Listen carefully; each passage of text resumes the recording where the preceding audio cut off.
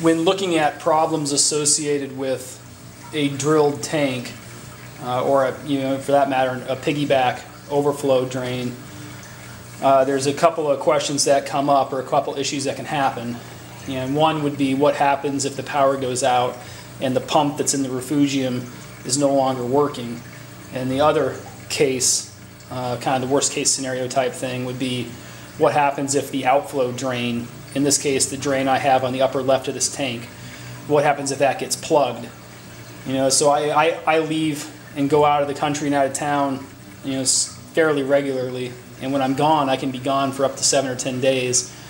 And so if there was plant debris, or even if a dead fish got stuck up on the drain, what would happen if water can't exit from the top of that aquarium? And so what we're going to do is look, I'm going to show you guys first the kind of setup and talk about a couple of things in regards to that, and then we'll take a closer look and I'll actually show you what happens when I turn the filter off, or I plug that drain on the top left of the aquarium. So I've zoomed in a little bit on the drain in the top left of my aquarium, and if you're going to drain this yourself, or if you're going to drill your aquarium yourself, then you want to measure carefully and make sure that you're only leaving a small amount of space between the top of your aquarium where the water is going to be and the opening to your drain. And you can see this is a pretty standard drain. There are several sections to it that are open, so even if something sits on top of the drain, it would still have at least some openings to allow water to go through. So it's pretty unlikely that this drain is going to get completely plugged. But as you'll see, even if you partially plug the drain, water can slowly build up in the aquarium. And so, what I'm going to show you here is, is kind of what happens when you plug that drain, and also what happens when you stop the pump. But in this case, you just need to take note that you want your aquarium to be drilled properly, as to kind of minimize the amount of water that's over top of that drain. More important than even the drilling of the aquarium is to have a refugium that's the right size for your aquarium setup. You want something that has plenty of space in it for excess water that might drain down from the aquarium. When I first was setting this up, I was actually only going to use a 10-gallon aquarium and make my own refugium rather than purchase one from e-shops like I have here. But in the end, when I got it home and started getting it set up for it and taking a look at it, it became pretty apparent that there was not going to be a lot of space in that refugium for excess water. And so if you're going to do it yourself and build your own refugium, you just want to make sure that you have one that's plenty large for excess water.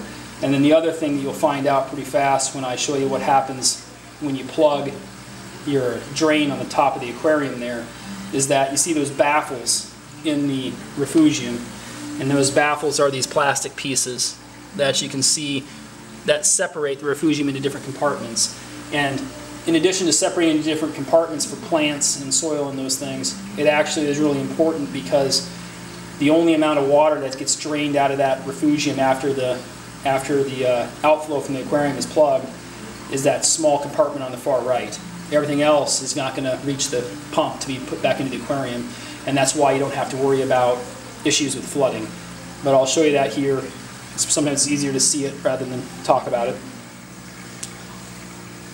So the first thing I'm going to do is simulate a power outage, and to do that I'm just going to unplug the two filters I have. So I'll unplug the canister filter that's also emptying in the top left. That's what's creating that current up there. And then I'll unplug the drain, or the pump in the refugium that's pumping water back. And so you'll see kind of what happens here when I do that. So the first one we're going to unplug is that canister filter, and then the second one that's being unplugged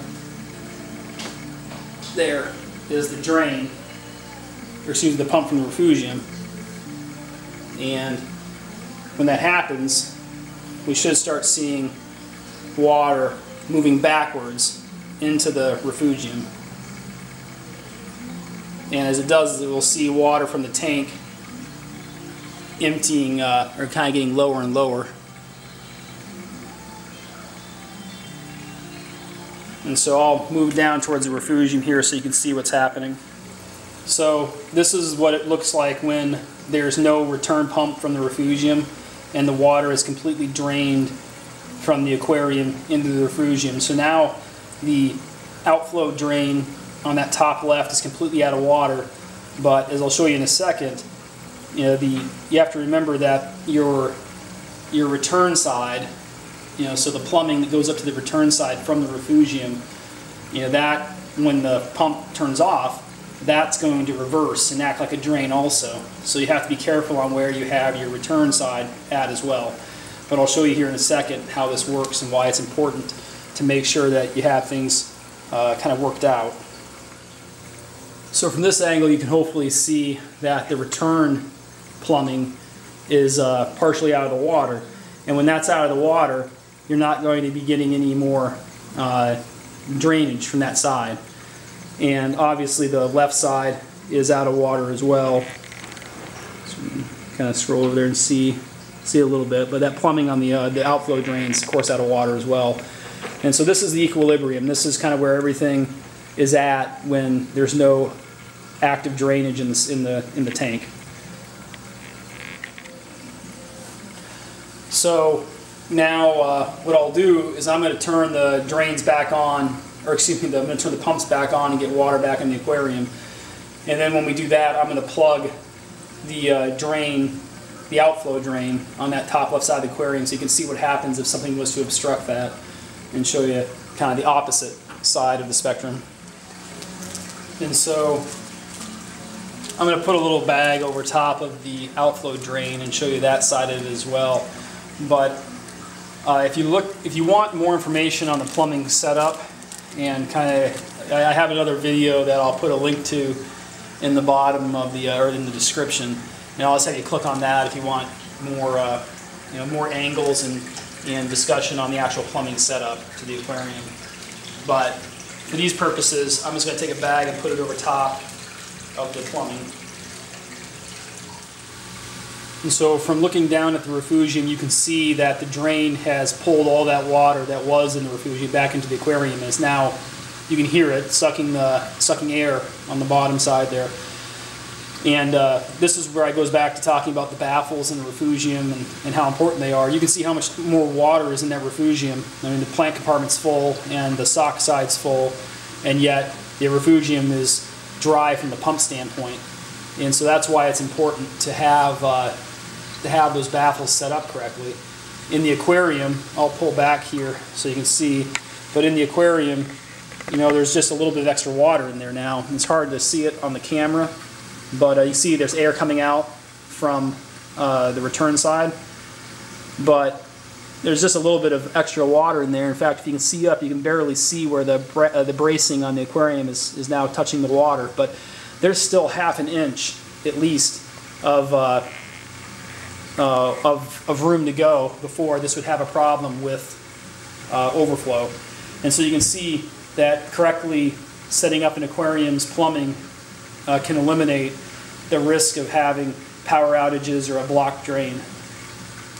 And so this aquarium video was an idea, or was at least a question from somebody on my original video of how to set up a Discus aquarium. So if you guys have any questions or have a topic that you think would make a good video, let me know, and when I get a chance I can put it together. But I think this is at least it should help alleviate some of the concerns when you are first starting out about what happens to aquariums when the power goes out and you have these outflow drains. There are certainly setups that can be dangerous for flooding, or that can lead to flooding, but if it's done correctly and you take your time with your setup, you can make it to where there really is no risk from that standpoint.